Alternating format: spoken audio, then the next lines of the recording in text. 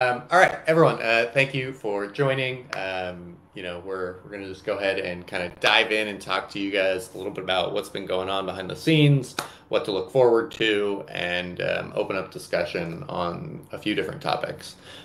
Chris, I know that you wanted to maybe just go into detail a little bit about kind of what I'm calling the three acts of what's to come. Maybe you can just give a little bit of a heads up of that so that we have a clear understanding.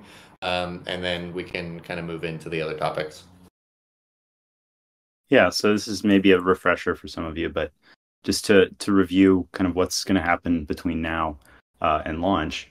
The first thing that we'll be doing is rolling out what we're calling the limited mainnet release, and that's going to be for the first time influence on Starknet mainnet, and which I'm pretty excited about. That's what we are pretty heavily in the process of testing right now. We're deeply into the integration portion, and what you'll see in that release is the ability to bridge your assets from L1. So the bridge will be live. You'll see the ability to re-roll those RBOD crewmate assignments. They will now be for real. They'll be immutable when they're finished. But that's, I think, something that has a lot of people excited, the ability to kind of take in all of the new information and maybe make a more informed choice about that. You'll see also the ability to do the long range scan of your asteroids, which is the bonus scan, as well as name them, put them under crew management, form your crew, as well as recruit Adalians. So I think there's a lot of exciting things coming there. All on Starknet, so also cheap, which is pretty awesome. So that is the limited release, which is coming very soon. After that, you'll see pre-release, and pre-release is what we've been talking about as kind of the full gameplay for exploitation, but on testnet, which will basically allow you to get familiar with the game. It's going to be our as true to reality rollout of influence on testnet, and that will run effectively while we're waiting for 4844 and Volition to launch, and those will then bring us to the true launch of exploitation. So that's kind of the three phases, the last three phases leading up into launch, and we're really excited about how soon you'll be seeing the first one.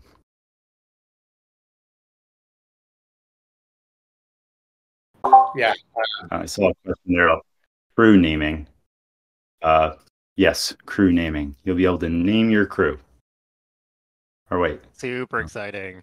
Did you mention that there is already a habitat on Adalia Prime? Sorry if I came late for that. Oh yeah, there will be that one Adalia Prime habitat that you'll be able to start playing in and forming those crews and recruiting your crewmates into. So that's pretty cool. Yeah, that's not the whole colony that's going to be on AP to start with. That'll just be a single habitat, but that's because in order to create a crewmate, you will need to do that in a habitat. So it just sort of mechanically needs to be there. The colony will be built around that habitat, though. So yeah, you can imagine that first little shelter that sprung up.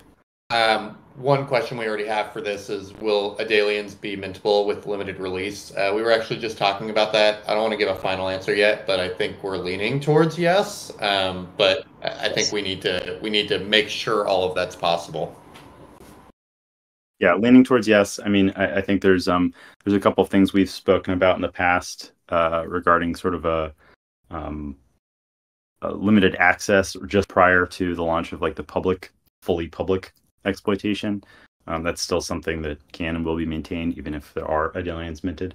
But yeah, we're leaning towards it. I think it's pretty fun going through that recruitment process, and I think it'll give people some exposure to the game, and to be honest, it'll give people the opportunity to do some things on Starknet, which there hasn't been all that much to do yet. So I think people will be excited to have something. Yeah. Not just in this community. I think Chris put it to me the other day that was pretty powerful, was that we're still the third most used contract on testnet currently. So yep. As soon as we're on mainnet, I shudder to think what it'll end up being once we have full playability. We're actually number one on the girly rich list. Yeah, we'll do our best to redistribute that for pre-release. We thank you for your service, everyone who bought Asteroids in these last testnet phases.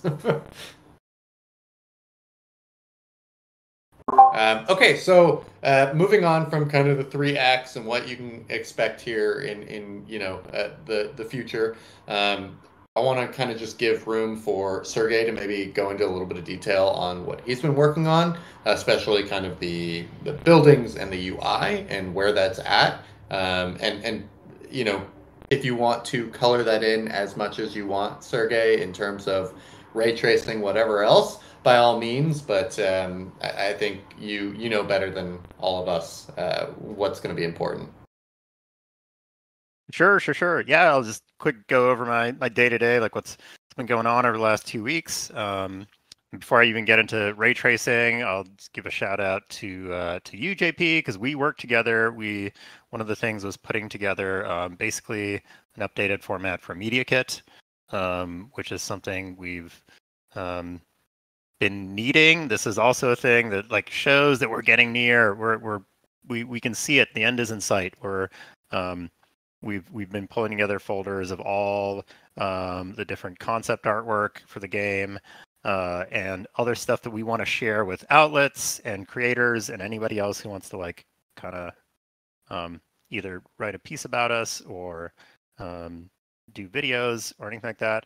So that's in progress right now. We've outlined all the media kits. So, and the second version of that I'm kind of in progress on right now is getting those the fun part, which is messing around with the Blender renderer and making all of our in-game assets look as awesome as possible for those really, really sweet, juicy renders.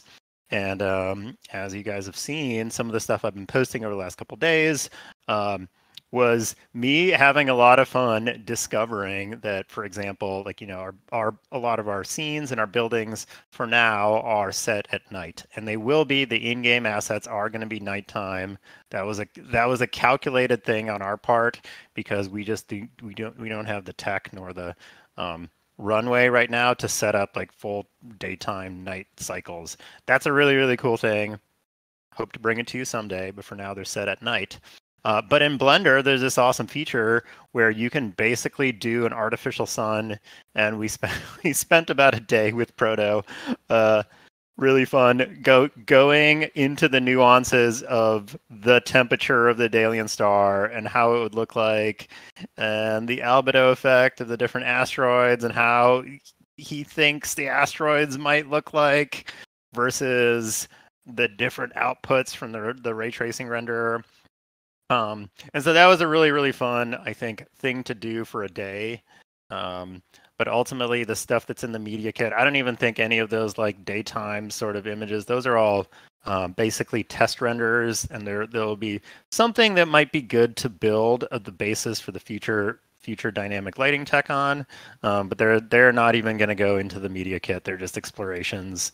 All the stuff that's going to go in the media kit is going to be those sweet nighttime scenes with the starry night sky, and they're all going to be the dark side of the asteroid.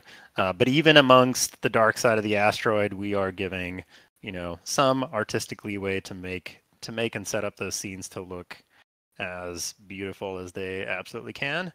And actually, and that leads directly into this last part, which is after we've got all the great media and render kits going, these I'm gonna put the focus back on the final building assets, and this is from these really, really sweet scenes. We're going to generate the final thumbnails that are going to go into like the kind of like 2D when you just click on a lot on the surface of the asteroid. We're going to generate really nice looking thumbnails from that. And then finally, it's going to be tweaking and outputting the stuff that I was testing around with, I think a few weeks ago too, and also shared with you guys like, hey, the spaceport got down to like, 25 megabytes. We've been working with an awesome outsourcer, former coworker of mine, who has massively reduced the file size of the 3D models, so that they could be served up on a browser, so they can, be downloaded super duper quickly. And we're going to be finalizing those so that all of our buildings and ships and stuff like that will look great and spin in the browser for y'all. So, yeah, I'd say that's a good recap of my last 2 weeks. Yeah, I'd love to touch on that just really quickly. I think, when we talk about like all the time that is being spent on buildings and, the art that's being produced for the game, this is our opportunity to kind of set the stage for everything that we do in the future, and to craft that style and the like unique look for influence is really important. This is not a cookie cutter game that's using assets that we've been purchasing, off of some random website. Like everything is for influence, and I think that's going to make a huge difference in the long run, because we have something that anyone will be able to see and probably at some point be like, oh, is that from influence? And I think that makes a pretty huge impact long term on kind of just recognition of the game / brand. And all of you guys will get to enjoy it from, crewmates, buildings, whatever else it might be. And then a note on kind of the media kit and what we've been working on there. This is going to really help us internally to build out content and things like that to push out and make it feel consistent. But I think the more fun part about it is I know some of you guys in the audience like to make content, put videos together, and as the game releases and you might want to put together gameplay strategy videos, something like that, you're going to have access to a pretty nice and robust approved set of professionally designed assets that are all ready for you and organized. And it's going to be better than our current media kit, and I think you guys are just going to really enjoy that. So that's super exciting. So yeah, thank you, Sergey. Proto, maybe you want to touch on a little bit about what you've been working on now that you've gotten the JSON out. By the way, huge congrats on that. The production chain people rejoice. Yeah, sure. So as I think most of you have at this point heard last week, I got through the last of the production chain process timings, and so that was sort of the last big piece that I was needing to be able to release the most recent updated version of the production chains. And you guys have already had a chance to sort of tear into that JSON file a little bit. Had a great little sort of informal AMA last week about that.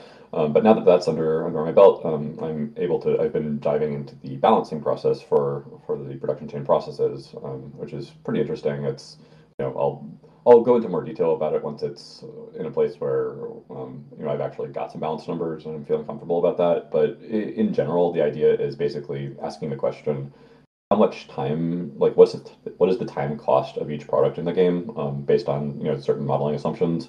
Pretty much like for a raw material you're extracting, like that time cost has a lot to do with like what's the average deposit size and, the curve that we've got for the extraction timing. You can sort of compute a average, real life seconds per kilogram of material sort of number for each of those things. And then you go from there, like, okay, I can make this from, these two raw materials, I can make this from these raw materials. You sort of build your way upwards from there, and sort of figure out like what the number of inputs for each of those, sort of more refined products are. And you sort of build your way down deeper into the production chains. And, obviously there's a lot of cases where there's multiple ways to get something. And so sort of deciding which of those ways to use or how much of each of those ways to use is kind of the crux of the issue in a lot of ways. And making sure that you don't like get yourself into a loop, as some of the production chain people know is a problem.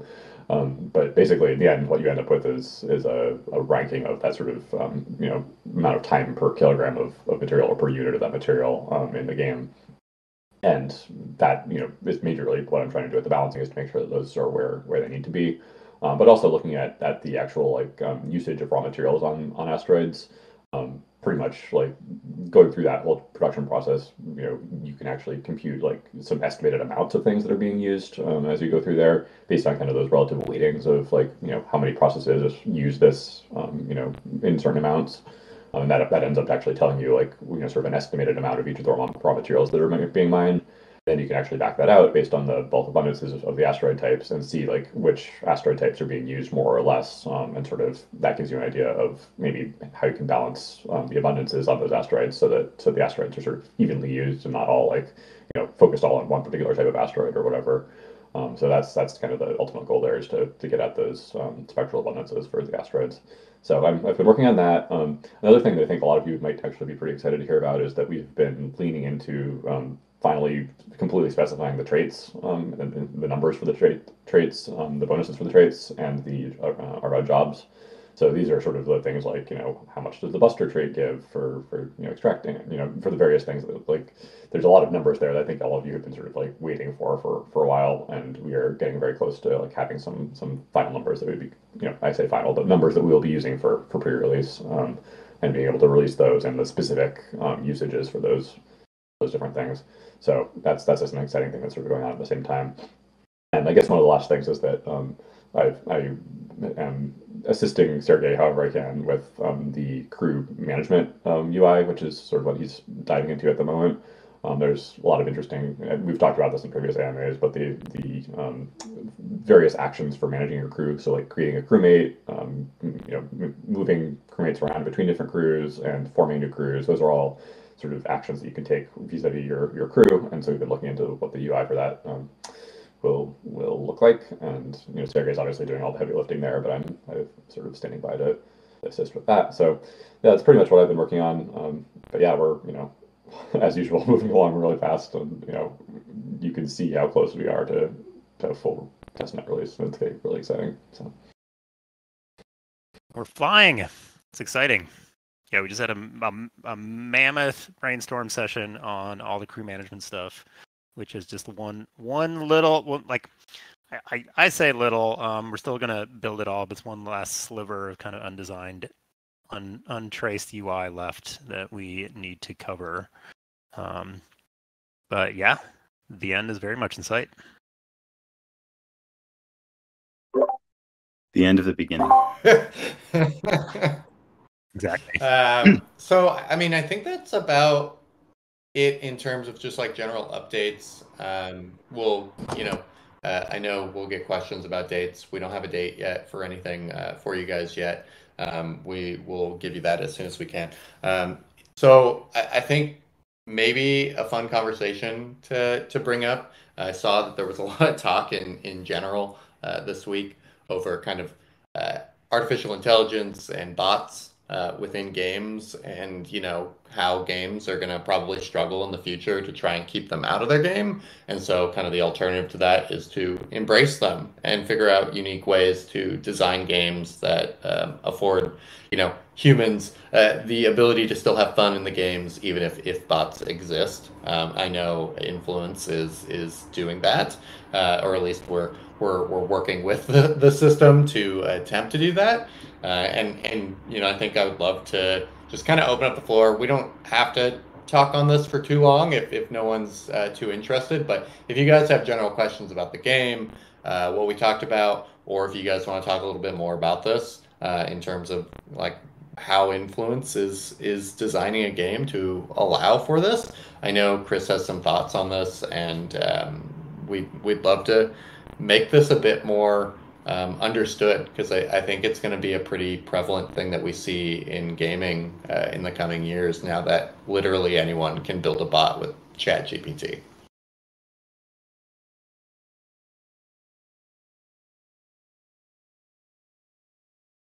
Well, I'll see. Yeah, if anybody else wants to speak, or Chris wants to put out there, I have one little interesting tidbit to add that I'm not obviously going to be technically inclined, nor am I in a position to say what Unstoppable Games is going to or not going to do when it comes to botting. I think Chris is ultimately gonna. Yeah, there's definitely some interesting conversations around like how do you design an open game and also limit bots, and that's a huge question mark. Yeah.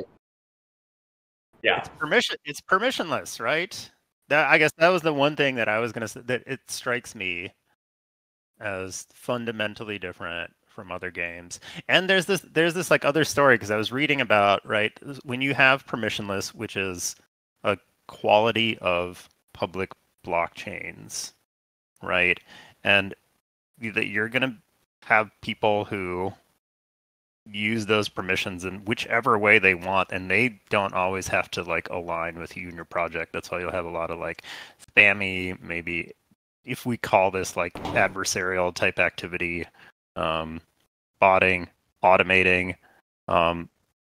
We're making an unstoppable game, but that kind of means that people will also can't be stopped when they build stuff on top of that. So I think we're just entering a new era. It was, but it was very, very interesting. Like the example that comes to my mind too is like the base layer 2, right? That just launched like a couple months ago from Coinbase, and it's like they were all excited about like letting developers build whatever they wanted. They launched their own layer 2 so that people could build cool and interesting projects on it. And so what were the first types of projects that were launched on that L2? They were like these meme coins that got rugged, right? So like clearly someone misusing the intent of them launching their L2 to kind of do these kind of the stuff that other people do in this permissionless metaverse. But it's just an interesting example that I think will come to play out, and we're along for the ride, and we're going to be here with the community. The cool thing is like we can get through this together. I think we can talk, see what you guys all think. I think the discussion had about like the potential harm that the botters could cause to the economy, right, is already a great discussion, and then from there we can possibly go through it together to see what possible rectifications or anything we need to do to the ecosystem to allow or not allow different things. Go for it, Chris. I think when it comes to bots, like there's a couple of things I think that make influence fairly well suited for dealing with them. One, and both of them come down to the fact that this game is going to be so social. Like I think that a lot of the very strategic decisions that are made are going to be very social or political, or involve quite a lot of non-straightforward logical thought. And then on top of that, I think that like having a large community, a social community, there's all sorts of ways, reputation systems, bot bounties, etc., that we can put in place as a community. I think that can do a better job at combating bots than any software we try to put in place. Because ultimately, like if you're fighting bots, you're fighting bots with other bots. So it's just kind of a race to the bottom as to which bot is going to be the best at exploiting the system. Whereas if you really bring that like human social element into it, it becomes much more difficult to be successful. I think they'll always be present, just like they're always present in every MMO. But like their success level can be one thing I also want to mention is like I don't think it all has to be doom and gloom about like bots interacting with the economy and ruining things or whatever. There's actually a lot of opportunity for emergent gameplay within influence due to the permission system and having people be able to build bots. And I think that's actually the more exciting part that I'm super just in general excited to look at who's going to be building these unique bots in game. Are they going to be liaisons when you enter an asteroid and you interact with a crew and they give you like tasks to do? Or are they going to actually be built to do multiple step refinement processes? Or can you make quest lines where you try and find these bots that people have made that are similar to like World of Warcraft quest style things, where you're maybe going to have to jump around to 3 or 4 asteroids before you complete the quest line, and that can all be done to both make the experience deeper and provide extra value to the asteroids that kind of like utilize them, because you might have marketplaces on those asteroids, and part of the quest could be you go do something at a marketplace, and in return, that player may get preferential treatment / discounts at like alliance controlled. Yeah, I mean, there's just a lot that can happen here, and there's because of the unique permission system that Chris and Proto really have been working on for a long time. I think what we're going to end up seeing is curious-minded developers who are passionate about games, which there are lots of them. Modding communities already exist, are going to start building really interesting things. I mean, thanks to everyone already who's a community developer here who has built some really cool things. But I think bots just make it even more fun. Make it. I love the glass half full take, by the way, but it makes me think, we still need to go in there with eyes wide open. The glass half full take on all the different things people could build that are, like beneficial bots. But as I think we've seen with like, base layer 2 or something like that, what else is going to be built? Or the first and easiest thing that's going to be built is probably, these kind of farming bots. Yeah, Joey makes a good point. The word bot needs to be separated from like player-assisted tools versus automated systems. Yeah, it's a good point. I think I actually wrote a post yesterday of just kind of language in general and how we tend to lump things together, and it can cause confusion because of the lack of specificity. And yeah, I think we're at an exciting time where people can build systems and tools much more easily, and that could provide a lot of immersive gameplay in Influence, and it's designed specifically to have that platform to enable emergent gameplay, and that's not just mechanics that we've built. So I know Chris is very excited about emergence of gameplay. That's kind of like a huge factor that went into Influence. And so, Chris, I don't want to speak for you, but I'm sure you would froth at the mouth to see 100 brand new ways to play Influence that no one ever thought of before. Yeah, I hope we see that. I mean, I think like that's the most exciting part about I guess open worlds, sandboxes, is that a fairly interesting rule set can give rise to like all sorts of different potential gameplay possibilities. I'm really excited to see that. I think I'm still probably the most excited in seeing the various different ways that people decide to organize themselves. Supported presumably by smart contracts. I think that's going to be like hugely fascinating. I think that's going to be an interesting one for us as a team in terms of like, do we need to build alliance tools? Will the community do that? What reputation systems will exist? There's things like Guildly that are being built on StarkNet that help manage alliances and assets. And then the permission system baked into Influence already is pretty robust. So there's a lot of opportunity here, and it's hard to think about everything that could potentially happen.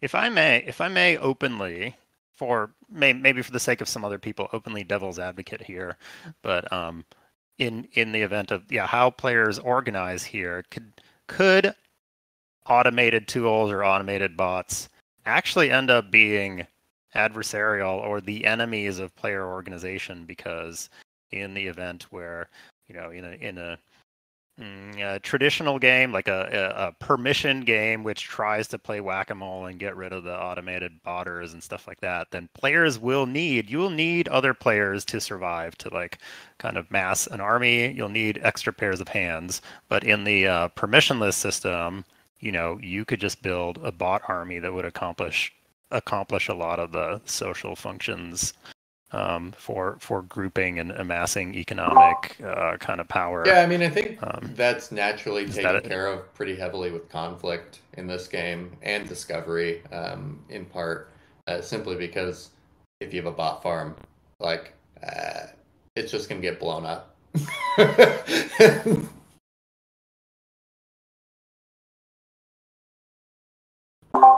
True. I mean, there might have to be organized groups. Maybe we have to kill Skynet in Influence here.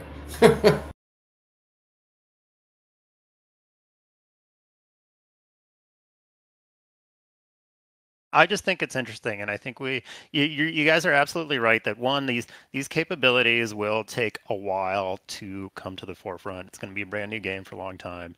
And I think one of the someone mentioned in general 2 days ago that like you can rent a bot farm for $25 or somewhere else to do a thing, and I was like, yeah, well, sure, it costs $25 to rent the computing capacity or whatever, but you're still going to need a decent amount of time to build something that's influence specific that does it. But if there's value to be made, people will build it, and I feel like it's likely that they will build it long before conflict and stuff like that arrives. You know, while we're still in the economic mix, and the game is going to be comprised of economic warfare long before you know we kind of allow for asset destruction in the game world.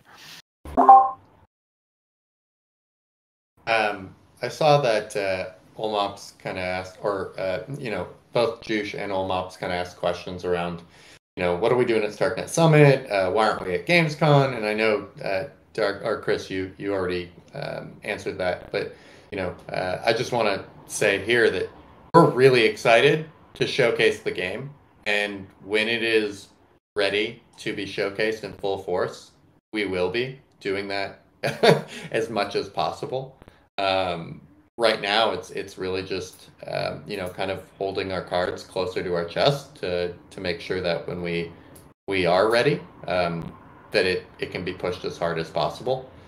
So you know, with StarkNet Summit, we don't have like a big keynote talk or anything like that.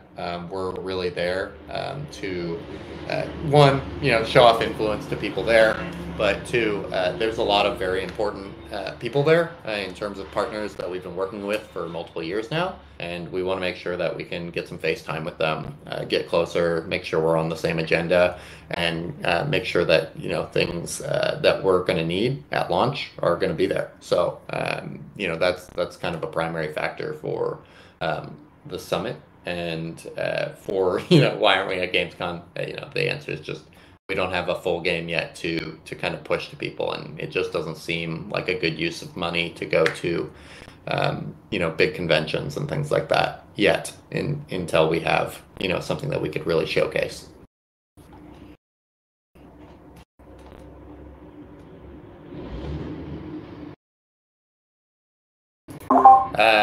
Well, I don't see a lot of questions being asked.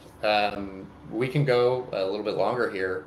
We have time, but if people don't have questions, then you know, we can hop off here. We're not trying to keep you here. This isn't sign in. You know, it's not school.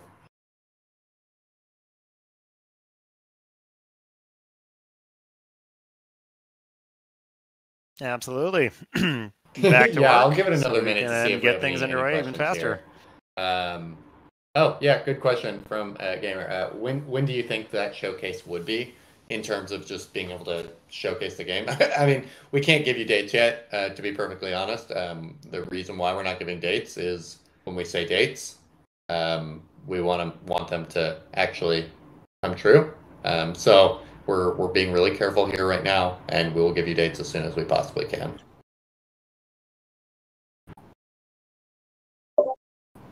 I will say this is something that you typed, JP, but I didn't mention while I was talking about the limited mainnet release.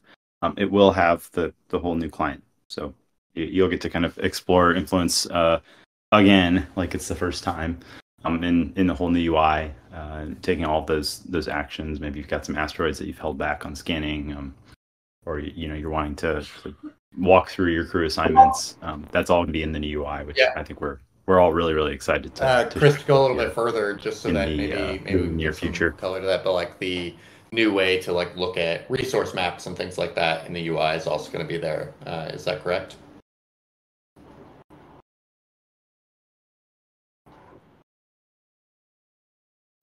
Oh, so like inspecting asteroids with those long range scans, the UI for resource maps, and just kind of viewing the belt. all that new UI will be there as well. So it's going to. Yes, it will be there, but you won't be able to do the resource scans yet. So Yep. Yeah. Long range does not actually mean that you can go and see the spots of each resource, because that's yes, the long range scan is specifically the bonuses scan. It's not yet revealed. So what I'm gonna do is I'm gonna put together an article for you guys, describing kind of the three big beats that we have coming up, and outline what's within them, and what they entail, and then as soon as we have dates, we will give you dates.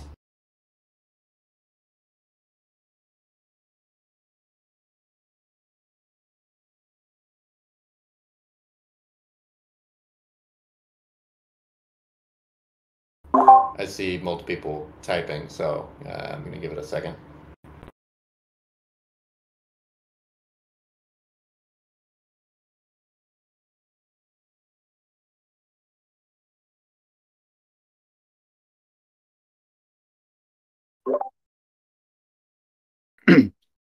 Question, Nathrax, your question on changing from the end of summer. I mean, it's a valid one. We're still gauging the importance of Volition or 4844, but I tend to think that it is quite important for us to have a successful launch, just given the cost, the transaction cost, and how much lower it gets. So we're, I don't really want to say anything before we know better what that date is or when that would be. We don't quite yet. It's also something but that's that really we'll be probably what we are waiting on. Talking to Starknet at the summit about as well.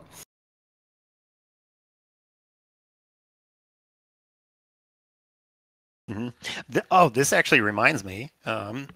Speaking of that, it was confirmed that the testnet, right, will be played using Gurley ETH, and it's not going to cost you anything to basically explore the full functionality of the game on testnet.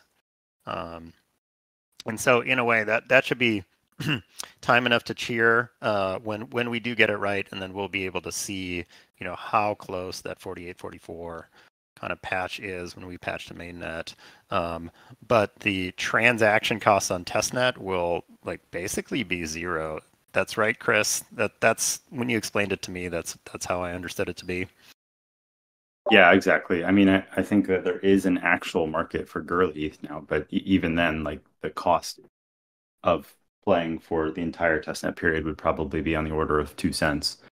And like I said, we're the number one wallet on the rich list on Gurley for Starknet. So we're going to do what we can to distribute whatever's necessary so people can play and don't have to worry about acquiring Gurley Ether.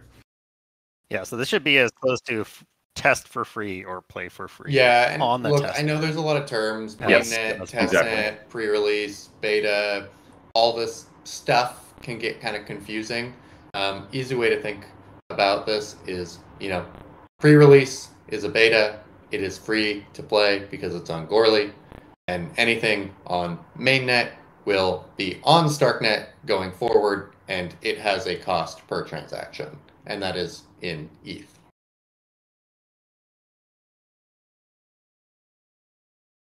But it's a good point here. The more that we talk about it, I need to write an article for everyone, get that either on the wiki or the Substack, and make it abundantly clear exactly what's happening. And I think we have the clarity now internally to be able to do that. So appreciate your guys' patience.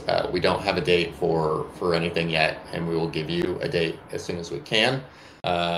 Let's see here. There's another question here. Darius, we have not talked about ship cargo sizes. Proto, do you want to give an update on that?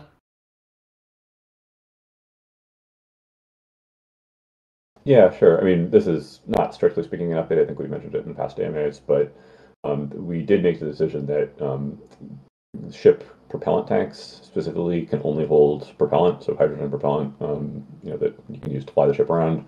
Previously, we've been thinking that you might also be able to pack other volatiles into there. And keep in mind that the ship propellant tanks have a very large volume, since hydrogen propellant is very low density. So using those propellant tanks to haul other volatiles, that might also be low density, would be a really convenient way to sort of cram a lot of low density materials into your ship. But because we decided that only propellant can go into those propellant tanks, that means that if we left the cargo holds at the sort of same size as they currently were, which was, for the light transport, it was like 2,000 tons of material in mass terms and 1,500 cubic meters in volume terms. So less dense than, or sort of more dense than water rather. Like they're not a lot of space in there. And what that means is that you would actually be able to haul a very small amount of low density materials like hydrogen or hydrogen propellant itself in that cargo hold. And so the conclusion there is that basically we need to make the cargo hold be a lot bigger, volume terms, not mass terms, but volume terms, so that you can actually haul some of those lower density volatiles around efficiently on your ship while still having the propellant tank be full of actual normal propellant. Obviously, shipping propellant in the propellant tank is something you can certainly do, and that might be the preferred way to do it usually. But the cargo hold will also be made considerably bigger. In terms of exactly how much bigger volume-wise it will be, my best guess right now is that it will probably be, something along the lines of half the size of the propellant tanks. So not identically the same size as the propellant tanks, but fairly large. So you can get a fairly significant amount of, say, hydrogen into that cargo hold, into the hold, or you can visualize it as sort of strapping it to the outside of the ship. Like there's some sort of, as long as you balance the ship, that's totally something you can do. But overall, though, you will be able to get some of those volatiles into your ship. It won't be like impossible to ship hydrogen around the belt.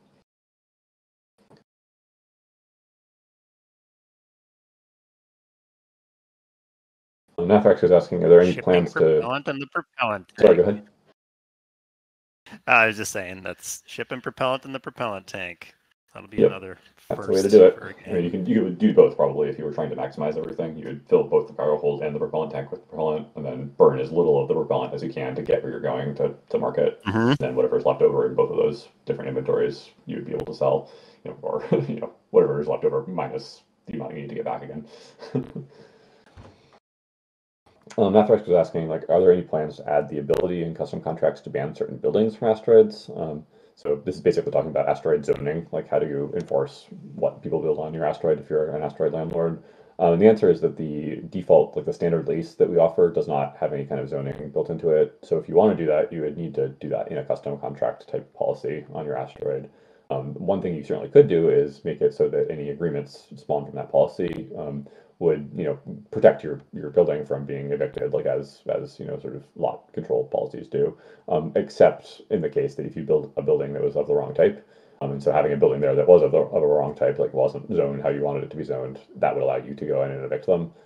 So that might be kind of a good way to enforce people not building the right buildings, but you can't stop them from building something. Like if they control that lot, they can build whatever they want on it.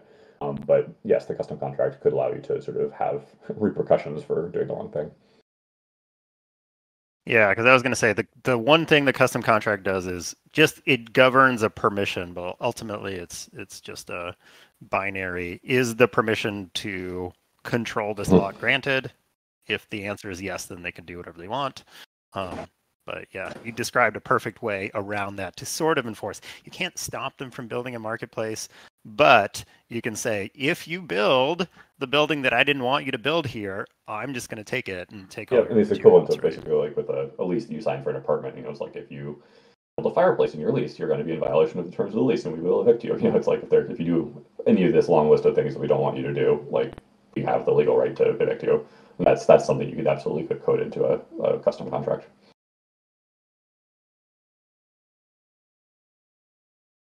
Harrius is asking, do we have better ideas on what average trip times are? Quarter rim, one side to the other. Are you balancing this to a time you think is good? I would say that the best idea we have gotten so far has been from the sort of pork chop plot UI flow that we've been playing with a few months ago. I think that's not been the focus recently, but we had some time to play with that. And we did our best to balance the specifically the ship propellant velocity, which sets ISP, like the efficiency of your ships, sort of the delta V that you can get from them. We try our best to balance that so that like most places in the belt that are reasonably nearby can be gotten to within, sort of the amount of time or the amount of propellant that the typical player will have on their ship. That does not mean that you can get everywhere in the belt, period. Like there are some places that are just take too much propellant or take too much time to get to, and your food would run out. And so I think the answer to that though is that the upper limit on travel time is, remind me what it is, Chris. Is it 2 Adalian years or is it a year and a half that we set that maximum time to be? But it's food based. I mean, it's as I believe it's a year and a half. Okay, I think it's a year and a half. So that's what happens like when your food runs out. If you have no bonuses related to food consumption anyway, I assume that gets a little bit longer if you are able to extend your food consumption. But an Adalian year is 1081 hours, right? Yeah. So this would be in the effect yeah, of exactly. 1600 So hours. sort of I think 6 weeks.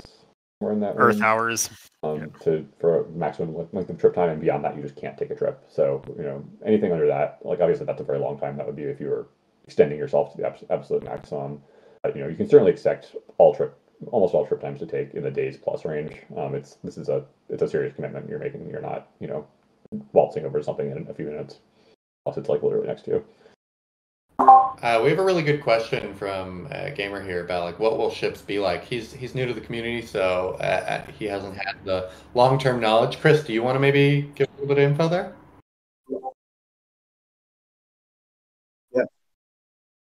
Yeah, so it's a little bit more like Star Citizen, where you're saying you need a certain ship to do something. There are 3 classes of ships initially. So there's a light transport, a heavy transport, and shuttles, and they all kind of have their unique roles. So light transports are actually able to land somewhere beside a spaceport. So they are kind of like necessary to get started on a bare asteroid. You can't land and start doing anything without being on a light transport. And then they also double as kind of like a smaller transport ship. So they're somewhat a Swiss Army knife. Can do a lot of different things. Then the heavy transport is very, very suited towards just hauling. It can only land at the spaceport, but it can haul a lot. I think it's about 6 times more than the light transport. And then finally, you've got the shuttle, which is oriented around moving more quickly at less propellant cost, and moving people, moving the crewmates and crews around the belt. So they each have kind of unique roles initially, but that will expand pretty significantly in the discovery phase. And to be clear, you do not fly these ships as if you were, a dogfighter in space or something. You're setting these ships on a course, and you interact with them more so in the planning phase and the landing phase than in the middle of their trip.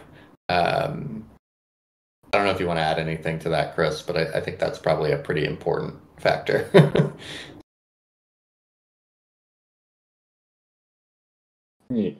Yeah, I mean, you can think of ships more as like a chess piece that you choose what moves you make with it, but it's on a sort of higher level. It's not like, you're in Kerbal where you're picking which direction the thrust goes or stuff like that. Like we are modeling the accurate physics behind those, but it's part of it feeds into the numbers that you decide on when you are moving your ships. Yeah, you'll periodically, if let's say you've got a bunch of ships, check in on where are your ships in the belt, how close are they to landing. You'll do strategic, research on the marketplaces that you're going to be nearest to and what prices you might want to put for your materials you have in their cargo. And then you'll be able to continue playing with your other crews that are not on the ships and are on asteroids while your ships are in movement. So it's a constant game of trying to figure out what you have access to and what's the most impactful action you can be taking. Also, in terms of in the actual exploitation release of the game, like what will you see when you go to your ship? So basically, you would find out where your ship is in the belt. So you go into my assets in the asteroid system view and look for your ships, or you go to a particular asteroid and look in either orbit or on the surface where your ship is. You click on that lot or on that ship, and you end up in ship view, which is a special view in the game, which would actually show you like the 3D model of the ship that you can spin around and look at that from different angles. And ultimately, our goal is to have ship view be sort of specialized for each of the locations your ship could be in. So like, in a spaceport or on the surface or launching to orbit or in orbit or traveling between asteroids, like those would all have different views. I believe that our initial sort of MVP there is just to have sort of the in orbit around the asteroid view. I think that's MVP, and then possibly just the traveling one with nothing around it except for sort of streaking through space. But you will be able to see that ship model, and that will be where you will like look and see like, oh, here's the crew that's in the ship, and here's the cargo that's in the ship, and how much propellant it is, and how much longer it has on this trip if it's on a trip, or what passengers are in there. So all that sort of ship related information, and also setting the policies on that ship if you own it, so you can sort of decide who gets to use it how. But that's sort of what you'd see when you're looking at a ship. Atherex has a fun question, which we have thought about, and I think is a pretty cool concept that we're exploring for Discovery. But the idea that you can have a ship that has like an extraction or refining module on it, and sort of allow for non-tied down squatters to kind of fly around and find the best spots and just quickly extract what they need and fly off again. It's I think pretty fun. That's nice, great. like a moonshine. I want that already. Yes.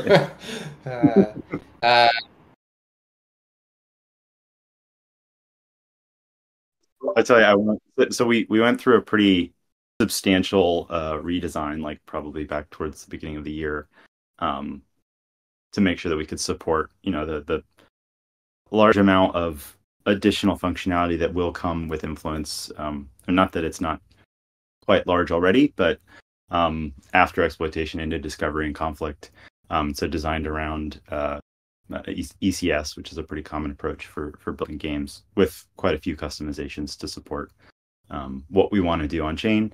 But pretty much as soon as we did that and sort of took the we had some ECS pieces in the earlier testnet, and then kind of expanded that out to every part of the game, all of the entities in the game. And as soon as we did that, it was like, oh man, this would be so much fun to have these ships that could double as buildings. Like orbital buildings and platforms are very possible. Ships that can become buildings or vice versa is possible. So there's a lot of cool things that are possible for Discovery, and we're kind of excited to explore all of those once we get exploitation launched, and that becomes our primary focus.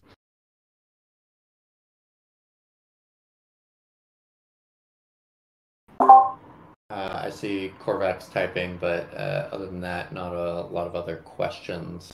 Yeah, I'm curious. Gamer, you're new here. I'm always curious how people found us and sparked your interest. And you've got some good questions, so I think you're going to be welcomed here. If you're not already being poached by some of the alliances, you're probably going to be getting an invite shortly.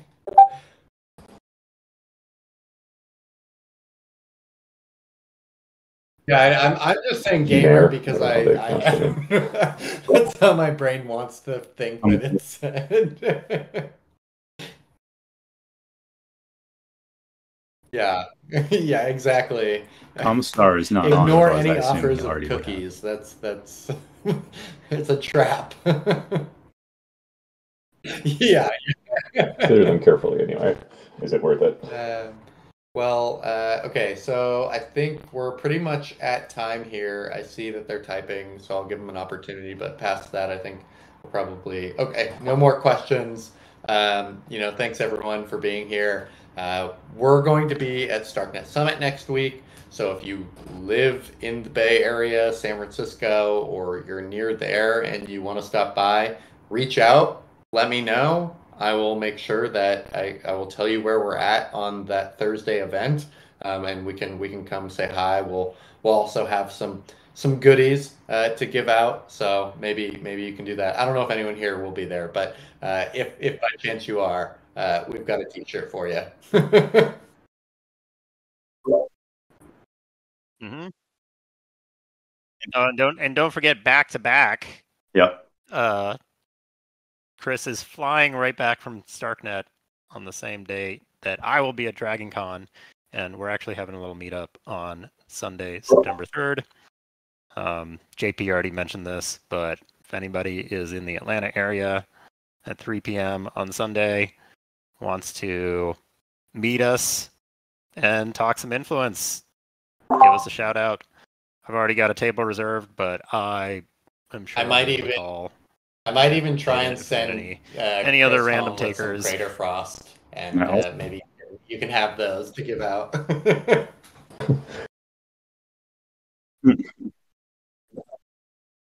But yeah, thanks Definitely everyone have for, some for stickers coming. That'll and be maybe it for some shirts at today. least as well. I'll have the recording up on YouTube shortly, and if you got any questions, just put them in game questions, and we'll be happy to answer them. Yeah, have a good one. Later, Adalians. Take care. Cool. Thanks.